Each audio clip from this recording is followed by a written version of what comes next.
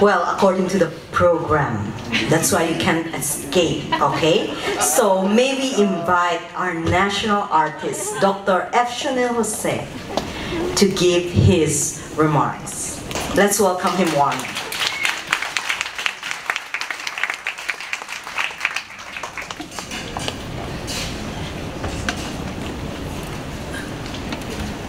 Thank you for coming here and listening to my dear daughter, who is also my editor, and she's a very tough editor. What can I add to that?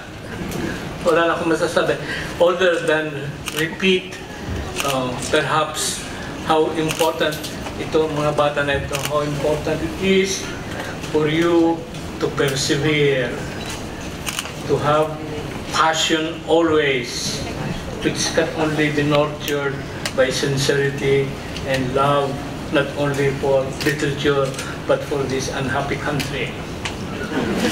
And most of all, although it has already been said, these are what you are doing, these are seedlings for the Palangka Awards. I take my hat off,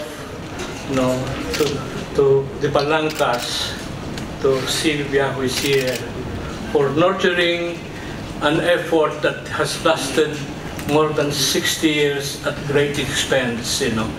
It's an effort that all of us who are interested in our cultural development should acknowledge.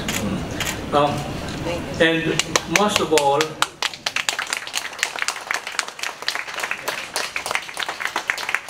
although sabi na,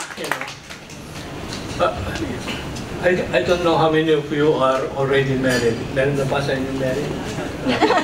Well, yeah. Well, I am sometimes asked, by young writers, how they can succeed.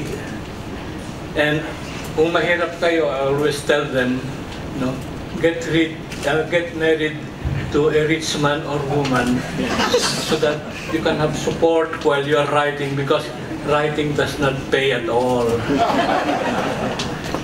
I know of no Filipino writer na may pera talaga except Ambeto Campos. Yeah. But Ambet didn't get that fortune through writing, through inheritance. So that's one of the things that you should consider. Have someone who understands you, who can share your loneliness, who doesn't worry too much kung walang pera sa bangko, and who defends you vigorously against your own critics.